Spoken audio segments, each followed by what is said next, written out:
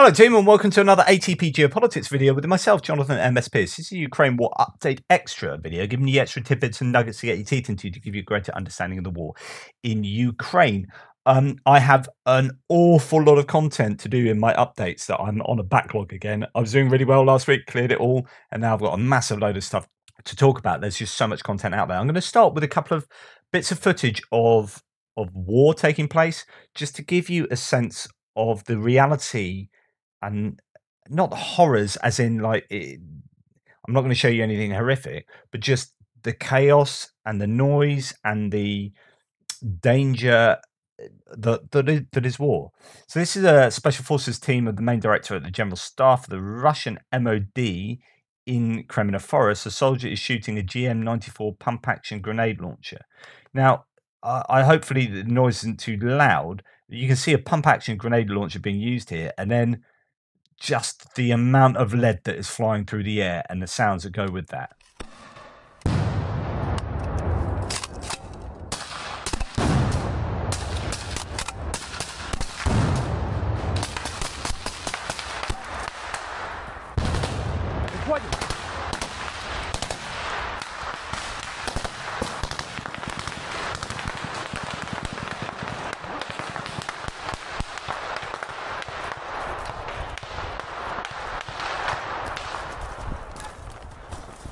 Чё?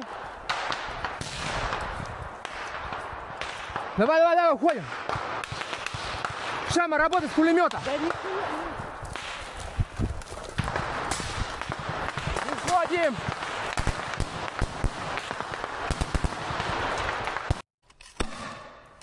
So I thought that's good because there's no overt death and stuff involved in that and nothing inappropriate, but it just gives you a real sense of place and of sound, that soundscape, and yeah, incredible. And then I'm going to show you another one here, which is Bakhmut Counter-Strike. This is from Ilya Ponomarenko, sharing this one.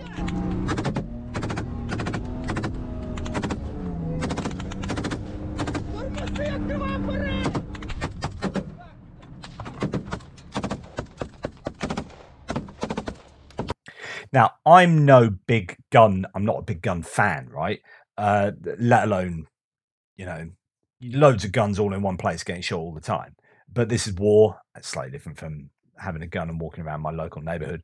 But what little I know about firing ranges and whatnot is that this guy is firing pretty close to his mate's legs. Hashtag just saying. Прикрываемся с левой стороны, обходим. Ты первый, пошел. Дред, за ним.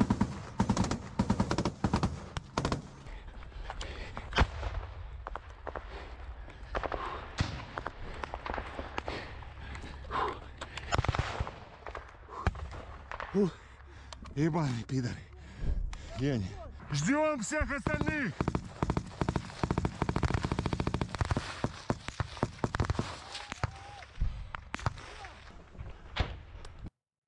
I don't want to show it anymore because you do see a couple of dead bodies and whatnot. But again, it's that sound. It's all of the lead that must be flying around the air, and not knowing whether I'm amazed when I watch footage like this of people putting their heads up and looking around, and I just think, if my head's up and I can see over there and I can see a tree line, then that tree line can see me, which means my head is a prime target. I'm quite amazed the amount of confidence people have. I suppose you get used to knowing where the gunfire is coming from, where the enemy likely are, etc., etc. But I just think I would just be way more cautious. But then I've not experienced that situation. But anyway, you can let me know what you think. So moving on from in the war zone, there we're going to come to a driver's control panel of a captured T-72B3. Just thought it would be of interest to show how cramped these places are, but also what they can't see. Like the driver here, No wonder sometimes you get tanks driving over people. He's looking through this tiny slit there. It doesn't seem to have any kind of video footage inside, as maybe more modern tanks might.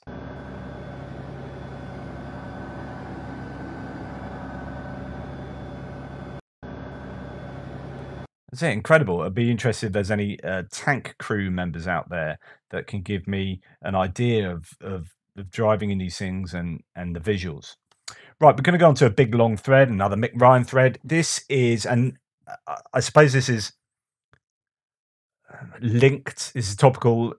I talked about in my frontline update today a Ukrainian commander that was taken out, or some kind of man associated, kind of humanitarian aspect to his role in the armed forces there, but he was taken out in Chasiv Yar, it appears, by Russian artillery. So in warfare, an important target is often the enemy commander and headquarters that assist them to plan and execute military operations. A thread on Gerasimov, though. A thread on Gerasimov, failure and the coming Ukrainian offensives. Okay, killing a senior military leader can result in slower planning and decision making. This can lead to a breakdown in the cohesion of a large military force, allowing friendly forces to attack them or exploit tactical opportunities while they can't respond effectively. The Chinese call this systems distraction warfare. It is an extraordinarily effective approach if planned and coordinated well, particularly given the reliance on communications, sensors, and AI-based decision support tools by modern militaries. But for the coming offensive, the Ukrainians may avoid targeting the one Russian commander in particular. This specific senior Russian officer has been ineffective since the beginning of the war. It's like, I like this. It's like, yeah, it's really useful to take out commanders, unless they're really crap commanders, in which case, go for it, matey. You keep going, you keep making those terrible decisions, and we'll leave you alone. Maybe it's just, well, no, because he's never going to be taken out by a Ukrainian drone, but he's more likely to fall out a window. This individual is General Gerasimov. Okay, so Chief of General Staff of the Russian Armed Forces and the commander of the Russian special military operation in Ukraine. So far in this war, Gerasimov has been a 4-time loser. His first failure was the original plan for the invasion of Ukraine based on assumptions that the Ukrainians could not put up an effective defense, that the Ukrainian government would flee, and that the West would intervene. It planned on taking over Ukraine in 10 days or less. But Ukraine had other ideas. Russian forces appeared uncoordinated and chaotic in their inability to achieve their original strategy. As chief of the General Staff of the Russian Armed Forces, Gerasimov would have played a key role in the planning and approval of this plan. Gerasimov's second failure was the shambolic initial weeks of the Russian mobilization that was announced by President Putin in September 2022. Over time, this effort became more streamlined, however, but Gerasimov should have anticipated such a move once it was clear that the war was not going well. That is his job. It appeared that the military commenced its mobilization efforts from a standing start after Putin's announcement. The old Soviet-era army had extensive mobilization plans and processes for the rapid expansion of the ground forces. Gerasimov, a product of this era, appears to have forgotten the need for the infrastructure, training cadres, and reserve equipment for such mobilization. This is largely due to a third failure. This third failure of Gerasimov, which had a major influence on mobilization failures as well as the Russian army's operational challenges, was a decade-long program of transformation overseen by Gerasimov and Shoigu. Commenced in 2012, I've talked about this previously in a video where I went into some depth about it. Commenced in 2012, designed to professionalize the Russian military, modernize its equipment, and bring it to a higher state of readiness. This program removed much of the old Soviet architecture for mobilization. This was no accident. It was a deliberate design choice by Gerasimov and Shoigu. And while this transformation was lauded by many in the West for its innovation, the reality is it removed the capacity for rapid expansion. I mean, it's one of those situations where you have a plan to modernize and you look around the world and you say, okay, they've organized their forces in this way, that we're going to do that. but you do it so badly that you don't end up achieving the successes of that modernization. And then halfway through the war, you realize it's gone so badly that you revert back to your original military doctrine. And so you get the worst of both worlds. You're then like in the wrong place to do the kind of Soviet era military doctrine because you've kind of spent all this time planning for this new type of military, but you didn't do very well and there was so much corruption it all went Pete Tong, and then you just make a hash of both, right? And as Ukraine has shown, the Gerasimov reforms have failed to build the kind of modern, integrated, and well-led military institution that is essential for success in contemporary war. I mean, the battalion tactical groups was a kind of example of that. They've now kind of shied away from that move.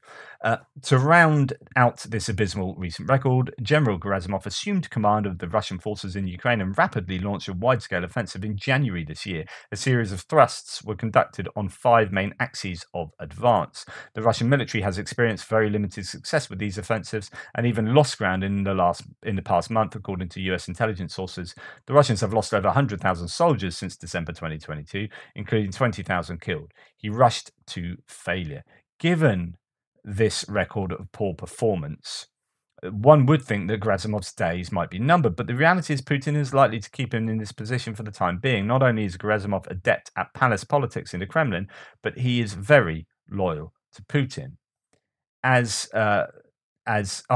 fact, when I was talking to you about, it was Dara Masakot that I was talking to you about the reforms. I said I did a bit of a deep dive into the reforms. It was Dara Masakot who I was referring to when I did that. Noted when Gerasimov replaced Surovikin in January this year, quote, "They have taken someone who is competent and replaced him with someone who is incompetent, but who has been there a long time and who has shown that he is loyal."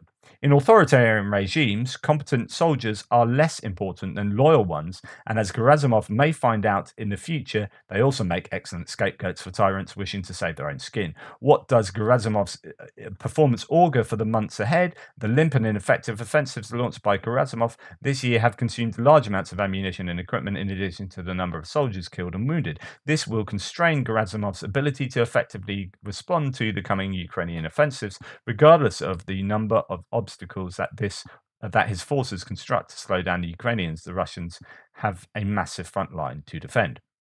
It is a task that would challenge the very best of armies, and the Russians can hardly be described as that. There is an old saying that, quote, "When your enemy is making mistakes, don't get in their way." In this war so far, Gerasimov has demonstrated a great talent for strategic mistakes. Therefore, the Ukrainians may avoid targeting Gerasimov because, given his track record and the forthcoming Ukrainian offensive, Gerasimov is very likely in the coming months to transition from a 4-time to a 5-time loser. Ouch. Whew. Burn. That's retired General Mick Ryan giving his tuppence on the qualities or lack thereof of General Gerasimov. And speaking of military successes, let's refer to Putin himself. In 2022, he said, "I've decided to conduct a special military operation."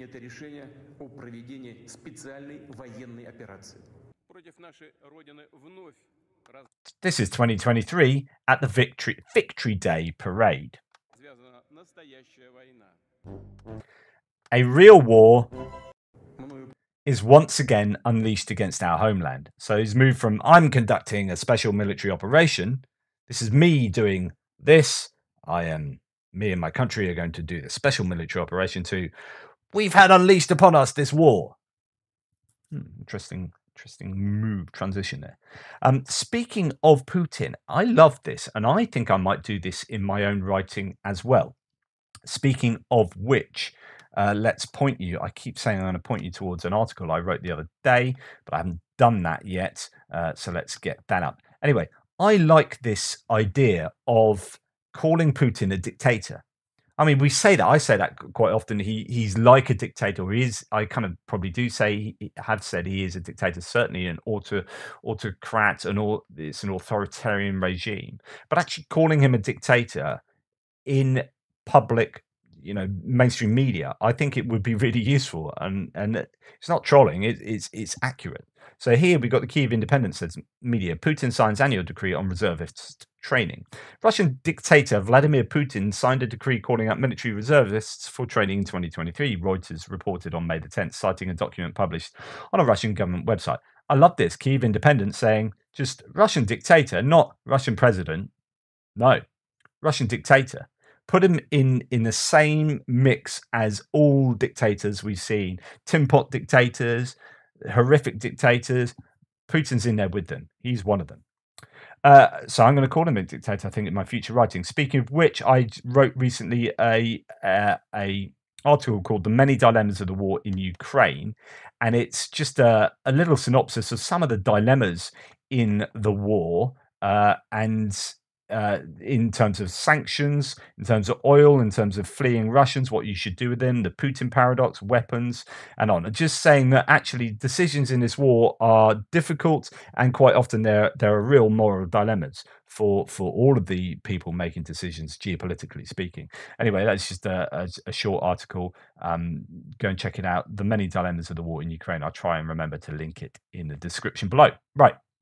Okay, moving on to another sizable thread here. This is Chris Owicki saying, mobilized Russian soldiers from the Moscow region have described the extreme conditions they face around Avdiivka in eastern Ukraine, with men scavenging for food, drinking corpse-contaminated water, and living and fighting amongst piles of rotting, unburied bodies. The men's experiences have previously been highlighted in videos recorded by the men themselves, in which they appeal to Putin to reassign them. And I've shown you a number of those videos. And by their relatives appealing in vain for Putin to return their men from slaughter. And there have been many of these relatives' videos that have been posted. Many of the men died in repeated failed assaults against heavily fortified Ukrainian positions near Avdiivka. However, some of the survivors got back to Russia and told their stories to their relatives, describing the World War I style conditions that they experienced. The Moscow region men were part of the first wave of mobilization. In September 2022, they were designated to serve as artillerymen and were sent to Serpukhov Military Academy south of Moscow, where they studied gunnery for 3 months. In December 2022, the men were sent to the Donetsk People's Republic, DNR, where they spent 2 months waiting for their artillery pieces. They were not even fed. Quote, we did not eat or drink. There was no food. We had to buy everything ourselves. The weapons never turned up. The men were transferred to the DNR People's Militia on the 1st of March 2023. In their own words, their army commanders, quote, sold them to the DNR. The commander said it was only a month to give them some combat experience and that they wouldn't go to the front line. And this is something we've heard plenty of times, which is you have artillerymen that are trained up to do artillery and then just being sent to the front line as your grunts, your soldiers. Here's a Kalashnikov, just run at that trench over there. Hang on, I've been trained to operate artillery here. Yeah, but yeah, we haven't got the artillery for you. Just here's a Kalashnikov. Again, keep on running. The 3 howitzer batteries were reorganized into 50-man companies, and assault groups were formed from the mobilized men. So 3 howitzer batteries reorganized into 50-man companies and assault groups. Formed from the mobilized men. Despite their lack of infantry training, they were mingled with the forcibly mobilized convicts from the DNR who were of very variable fighting quality. Quote, half of them are normal, half are inadequate, says the wife of one of the Moscow Mobiks concerning the DNR convicts. Quote, but my husband got some good ones. Sasha told them thanks for showing him how to fight. The commanders were not involved. So the training is by osmosis, right? I'm shoved with a bunch of people. I've seen some of the ones over there are rubbish, but luckily for me, these guys know a thing or two about fighting, and they're gonna just so happen to tell me a few things and help train me. There's not any kind of formalized training that's being delivered by the command. On the night of the 9th of 10th of March, 9th to 10th of March, the men were given 3 days' worth of food and water and sent to the front line near Avdiivka, where they were ordered to capture a Ukrainian-held piece of territory, but the operation turned into a bloody exercise in futility. Quote, "It was impossible to capture anything there," says another wife. "On our side were guys with submachine guns in small groups of 15 to 45 people, and on the other side there was artillery. What can one do with a submachine gun against a tank?" This seems to be something that's quite common about Avdiivka. There is an awful lot of video footage out there of Russians being sent out into the open in armored personnel carriers or on foot, sent against the Ukrainians that have got very good, accurate, effective artillery in the area, and they just hammer them out in the open, and then they go, "Okay, let's do that again. Okay, how about now?" And each time they're just hammered, and this is then borne out by the claims that you're hearing from back within Russia itself. The men made no progress in the attempted offensive and spent 12 days rather than the planned 3 on the front line. Quote, "They sat in a trench and didn't even fire a single shot. There were only convicts and Mobiks in the trench. Who cares about them, in short? Everything is shot at there. You put your hand out the trench and you're already without an arm. One guy from Dmitrov got his arm shot off like that when he stuck it out of the trench. Another one got hit by a tank. His head flew off. There was nothing left to collect." The soldiers say that they had no artillery or reconnaissance support. Quote, "A lot of guys died. They were lost very stupidly. As my husband said, you can't beat a mortar shell with a helmet." Whew. Harsh. They also had no food or water after the 3rd day and had to scavenge both to stay alive. Quote, "When they ran out of food, they had to climb into the cellars of abandoned houses," says a wife. "They ate pickled cucumbers and tomatoes they found there. The men drank water from a well where 2 corpses were floating, as there was nothing else to drink. They," quote, "they defined it this way: if the water is salty, it means someone is swimming there." Requests to evacuate the seriously wounded were ignored, likely leading to many unnecessary deaths. Similar complaints have been made before about the DNR forces refusing to evacuate wounded Russians. Tensions with DNR commanders are also evident from the men's accounts. Quote, "The DNR commanders say, 'We have conquered our own territory. Our men have all died. Now our men will sit and you will fight. It's your war. It's not our war.'" And there was a video or another thread that went into details exactly about that. And that's what he's kind of referring to there that I shared with you before. Corpses piled up around the Russians. Quote, "At night, you change your position, you run. You lie down to take cover, and there lies a corpse, black already. They are at every turn. The convicts clean them out. They take off their clothes, armor, take things out of their pockets.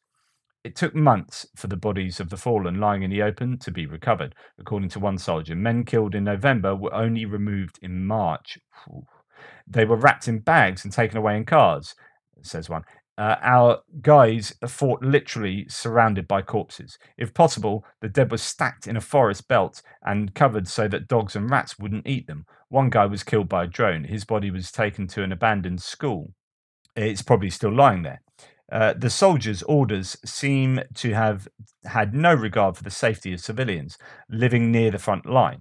One soldier says their orders were that before entering a Ukrainian house, you had to throw a grenade and fire a shotgun round inside, but he claims they refused. Quote, "Our people didn't do that. Once we opened the door and there was a family with a child inside. They are civilians. Well, we violated the order and took the people out at night because they are human beings."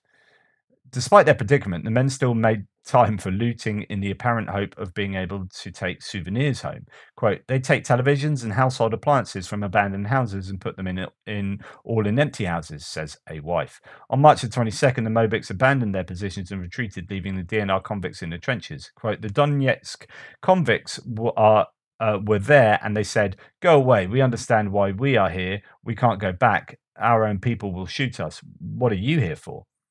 By this time, they had sustained about 35% casualties in only 12 days. The dead were buried in a trench, and the seriously wounded were left behind. The retreating Mobiks had to cross open ground under fire, but were provided with covering fire by the DNR convicts. The Mobiks moved by running, occasionally rolling to the side of the road into the bushes, then climbing up and running again, bouncing back, running again, before finally making it back to their headquarters. A wife says that quote, at the headquarters, they called them cowards. This is a level of insanity. After an interrogation, the platoon leaders were immediately taken to the military commandant's office and arrested. The other men were taken away and detained. More artillery-trained Mobiks were sent in to replace the men who had retreated. They took part in a fresh assault during the week after the 22nd of March, which was equally unsuccessful. Quote, the only survivors were those who came back from the first battle wounded and went to hospital. Each artillery battery had about 50 people in it. Of those in the battery that went into battle after the 22nd of March, the wife of one soldier says, quote, within 3 weeks, 4 men were left in the ranks. That's a casualty rate of 92%. The rest were all listed as missing rather than dead. And you'll see that that's a really common method that the Russians use. They'll list troops as dead, as missing, so they don't have to officially count them as dead, and their casualty rates aren't nearly as bad. Interesting that this was on Ukraine, the latest podcast yesterday. Someone was talking about the experience of going and speaking with Russian generals when they were trying to have peace talks and whatnot back last year, I think this was. And it was really fascinating because he was talking about how the Ukrainians would say, look, here's the amount of dead that you guys have lost in this area. Here's all the evidence for this, these dead troops. And the Russian generals wouldn't accept. It was just fascinating that they would not. They were afraid to even recognize that the Russians had lost X amount of troops, and so this kind of lack of grasp of reality is at the very top, and you've got this. I've talked about this before, Varanya, about BS goes up and up the hierarchy of command. Well, if the people at the top don't really have a proper grasp on the casualty rates of the actual number of people who are dying on the fronts, then they're going to be making seriously bad decisions. Garbage in, garbage out. Anyway, I digress. To finish off, Chris Owicki says, in April, the Ukrainians completely destroyed the Russian front line. Quote, the tanks flattened the houses to the ground. Some of the guys stayed there. Apparently, some are alive, some are not. One girl received a telephone call from her husband in the basement. And actually, it continues. He said a friend was sitting nearby. He was shell-shocked and did not understand what was happening. He told her that they had no food or water. The men's relatives are lobbying for their return. We now have 2 tasks, to take out those who are alive and to take out the dead. Our men are followed by other mobilized people. They are sent there in exactly the same way. In exactly the same way, they will lie down there. It's an endless meat grinder. However, their appeals to the Russian government have gone nowhere. All the paperwork is forwarded to the DNR and disappears into a bureaucratic void. Quote, everywhere I was told that my husband was assigned to the 2nd howitzer battery, says a wife. Officially, there is no paperwork, and they were assigned to the DNR regiment. It's all based on some verbal orders. It is impossible to prove anything, but the guys keep being sent to assaults. It's unclear why they're being sent to certain death. Even seriously wounded men are being sent back to the fighting without being treated. In an assault on the 15th of April, 5 of the 10 men from one company were wounded and 2 were killed. Only 3 were left uninjured. One of the injured was taken to hospital with shrapnel wounds. He's been unable to get an operation to remove the shrapnel from his body, his sister says. They told us, if it gets in the way, then you take it out. Their attitude is that they don't care whether he dies with or without shrapnel. They send the shrapnel survivors back. After the publication of the men's videos caused a controversy, some of them were allowed to take leave on condition that they return to the front line. Despite their terrible experiences, at least some of them remain motivated and willing to keep fighting. That's incredible. One man's wife says that her husband, quote, is very responsible. He has a heightened sense of justice. He also said during his leave that he was going to back to die as he could not survive in such conditions. He will not allow any of his comrades to die while he sits on his ass. They are like brothers among themselves, even closer than family. She is now deeply disillusioned about the war. Why do we need this war? She asks. Is this our territory? We don't need it. No one needs it. Our men wanted to help. They went like normal people. No one went into hiding. They went for their country, thinking that the enemy is attacking us, that the enemy is at our borders, that we are defending our country, as our propaganda says everywhere and everywhere. Really interesting that she has a grip on the notion of the propaganda and being fed certain narratives. So people give their lives for no one knows who, and the DNRites do not give them up at all. There is a part of the population there, the old school, who remember when it was a united country, and the young people are zombified and think that our people made this war. I conclude, says Chris O, that all our government knows about this lawlessness and turns a blind eye, and the guys continue to die for nothing, for no one. Sorry, that's not Chris O. That is actually the quote from the one of the wives. So just to repeat, so people give their lives for no one knows who. So this is what she is saying, and the DNRites do not give them up at all. There is a part of the population there, the old school, who remember that it was a united country, and the young people are zombified and think that the war, that our people made this war. In other words, the Russian people. I conclude that all our government knows about this lawlessness and turns a blind eye, and the guys continue to die for nothing, for no one.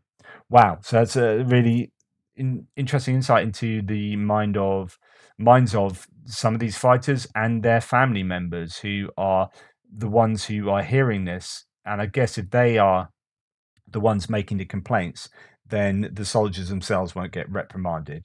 But it's far more difficult to reprimand a wife of an injured soldier rather than do something to that injured soldier. So yeah. Okay, that pretty much brings me to the end of what I was going to say today. I am going to leave you with something a little bit different.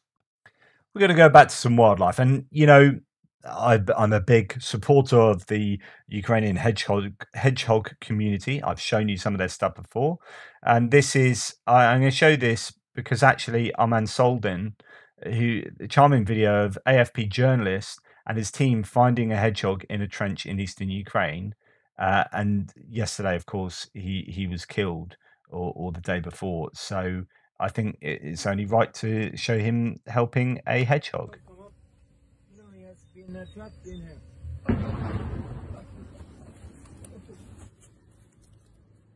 Oh yeah, my friend. Oh, he's so weak.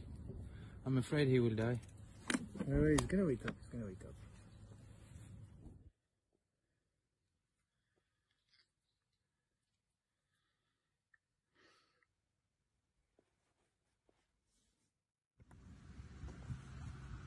Oh, check him out. See ya.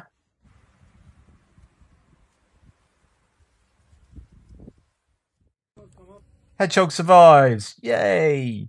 And something else as well, which is helping an owl that appears to have been caught. So UA soldiers come to the rescue of another wounded natural hunter. Here we go. Wonder what he's caught up in. Some kind of netting. Oh, that wing's not going to be. He's not going to be. I wonder what his long-term survival chances are.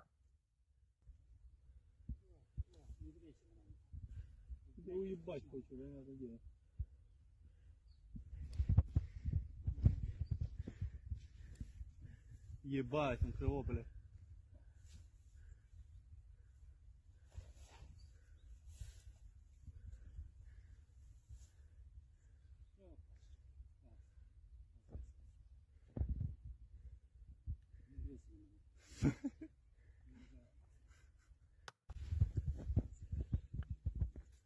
Good lad.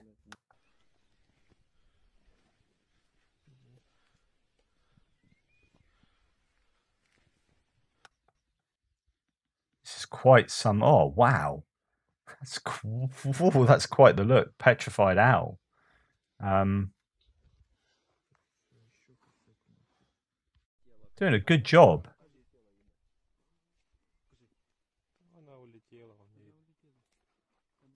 And is that it just flying somewhere low in the distance there?